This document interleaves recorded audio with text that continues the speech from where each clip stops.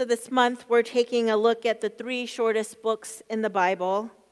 3 John wins as the shortest book when measured by the number of words in the original written language of Koine Greek. It is only 219 words long, and it is an actual letter written for a specific occasion addressed to a single person. Now, there are many letters in the Bible, and Paul wrote a bulk of them. But most of his letters are to churches, entire communities of people. That's what we find in Romans and Corinthians and Ephesians. But the letter of 3 John is addressed to an individual, Gaius, who is beloved and presumably the leader of a congregation. The author simply refers to themselves as the elder. And while 4th century Christians believe the author to be John, the son of Zebedee, who is also thought to be the author of the Gospel of John, we really can't know for sure who it was. Robert Kaiser, who wrote the commentary for 1st, 2nd, and 3rd John in the New Interpreter's Study Bible, says this: "This tiny letter offers little in the way of theological significance, but it illustrates the kinds of problems that arise in congregations of any era." Okay, trying to write a sermon on a book of the Bible that, quote, offers little in the way of theological significance can be a bit of a challenge. But I would disagree with Dr. Kaiser because dealing with the problems that arise in a congregation is theologically significant. It is part of what seminaries call practical theology, the ins and outs of being a community of faith that wants to love God and neighbor. What could be more significant than that? The elder in 3 John is primarily concerned with the church's partnerships and who they're supporting. Diotrephes is a no. He puts himself first and does not welcome friends or authority. Sounds like the early church knew that narcissists need not apply. We could probably use more of that kind of discernment still today. Demetrius, however, is a yes. He's been vetted by some others and is to be trusted. 3 John is written to ensure that Gaius and the church support and work with the right kind of people, the friends. He writes, "Therefore we ought to support such people so that we may become co-workers with the truth." I loved that in this statement is the assumption that there will be co-workers, people with whom we work together to do the will of God. The church was never supposed to do it alone or do it all. Instead, we are called to build partnerships and develop relationships with those near and far to share the love of God with the world. The church should have co-workers. Now, there are churches in this country and around the world who really do try to do it all and all on their own. They're often called mega churches, and they have created elaborate campuses with gyms and bowling alleys and coffee shops and schools, so that everything a churchgoer might need can be found right there on that church campus. I can see the draw of that in some ways. All your education and fellowship happens in the same place with the same people who share the same beliefs as you. And I guess there is some comfort in that, and safety. But there's also something very insular and limited about that kind of community. We already know that social media keeps us in these echo chambers that reinforce what we are already inclined to believe and think. So if we add to that a very homogeneous and inward-looking church community, when will we be challenged or encouraged to use our critical thinking? Where can we go to hear different perspectives and understandings on life, faith, and religion? Mega churches can seem cool and definitely seem successful by traditional standards, but I would easily prefer a church that doesn't have all the bells and whistles, but encourages critical thinking, embraces diversity, has partnerships in the community, and plays well with others. One of the reasons I first felt called to Calvary was because of your propensity towards partnerships. You all had recently received a very generous bequest, and you could have decided to build your own thing with Calvary's name on it, something flashy and new that would serve the city in shiny ways. But instead of asking, what new thing can we do on our own, you all asked, who's already doing this work in the city?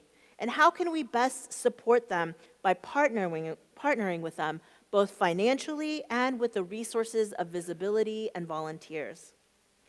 When I heard about the Breaking Cycles of Poverty partners, now called our Matthew 25 partners, I was encouraged because it signaled to me your humility in knowing that the church is not always equipped to be a social service agency. Nor do we have to reinvent the wheel. There are already amazing agencies and nonprofits doing important and good work, and we can partner with them, support them, be co-workers alongside them, rather than trying to become them. I love that you chose New Door Ventures, SF Achievers, Raphael House, and the Boys and Girls Club.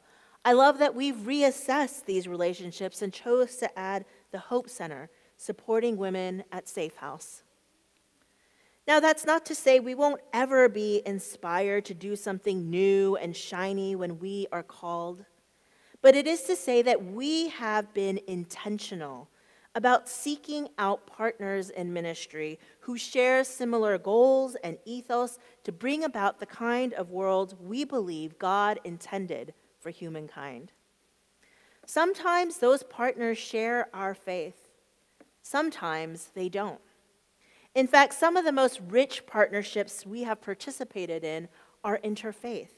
Those of you who have participated in the San Francisco Interfaith Council know what I'm talking about. We learn and grow from our siblings from different faith traditions, and we serve and walk alongside them, literally walking together at Pride, working together at the Interfaith Winter Shelter, learning together in Bible study and pulpit sharing. Our partners, who may or may not be Christians, make us better followers of Jesus nonetheless. Rachel Held Evans writes, "One of the most destructive mistakes we Christians make is to prioritize shared beliefs over shared relationship, which is deeply ironic considering we worship a God who would rather die than lose relationship with us. They will know we are Christians not by who we exclude, not by who we condemn, not by who we hate, but by our love."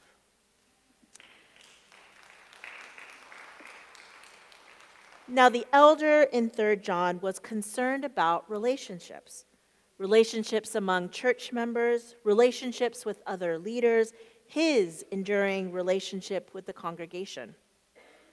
And while he had a hand in Gaius's faith and in the life of the church, he also knew that he had to pass on some of that work to others, like Demetrius. What the elder began, he knew he could not finish. And sometimes that is one of the hardest parts of ministry, partnering with good people on good work that you know you cannot bring to complete fruition. I know that when I left the church I served in Minnesota, I was prepared to say goodbye to the congregation, which was hard enough. But saying goodbye to our partners in Colombia who were based in Barranquilla and Cartagena, with whom I had visited multiple times and gotten to know, hadn't really even occurred to me, and that was just as hard. Similarly, I know those of you who work and volunteer with youth also often feel like that. We get to witness these young people grow up in the church, but we don't always get to see who they become as they graduate and get older. There's a wistfulness in having to let go and trying to trust those who will come after us. But with ministry, partnership is necessary. And what's complicated about partnerships is that, one, you're not always in control, and two, you have to know when to pass the baton, which is hard, especially when we know that we could do it best, right? I imagine that's how some of these early church starters felt as they wrote to their former congregations and church leaders whom they had worked with and had come to love. Perhaps if the Romero prayer had been written back then, they could have taken solace in that. This prayer, which I will share with you, was composed by the late Bishop Ken Utner of Saginaw. And the words of the prayer are commonly attributed to Oscar Romero, but they were never spoken by him. They were a tribute to him. Listen to this prayer. It helps now and then to step back and take the long view. The kingdom is not only beyond our efforts, it is beyond our vision. We accomplish in our lifetime only a fraction of the magnificent enterprise that is God's work. Nothing we do is complete, which is another way of saying that the kingdom always lies beyond us. No statement says all that could be said. No prayer fully expresses our faith. No confession brings perfection. No pastoral visit brings wholeness. No program accomplishes the church's mission. No set of goals and objectives includes everything. This is what we are about. We plant the seeds that one day will grow. We water the seeds already planted, knowing that they hold future promise. We lay foundations that will need further development. We provide yeast that produces effects far beyond our capabilities. We cannot do everything, and there is a sense of liberation in realizing that. This enables us to do something and to do it well. It may be incomplete, but it is a beginning, a step along the way, an opportunity for the Lord's grace to enter and do the rest. We may never see the end results, but that is the difference between the master builder and the worker. We are workers, not master builders, ministers, not messiahs. We are prophets of a future not our own. So, who are your partners in ministry? Who is working with you in the effort that God has called you to do? Maybe it's members of a group here at Calvary, Faith in Action, Deacons, the Racial Equity Initiative. Maybe it's some of our partners at Safe House or SF Achievers. Maybe it's your kids' PTA or your neighborhood's home association or your colleagues at work. Take a moment. Give God thanks for coworkers, our partners in ministry. Maybe write them a letter this week in gratitude. And if you can't name any, consider who might you partner with so that you're not going it alone, because we weren't meant to do this by ourselves. And now take a step back and take in the long view. Know that ultimately God is in control and we only have a small part to play, our part, and it's enough. We do not have to be the Savior. In our tradition, Jesus is already the Messiah, not us. We cannot do everything. Let there be a sense of liberation in realizing that. And may we trust God enough to do the rest. Thanks be to God. Amen.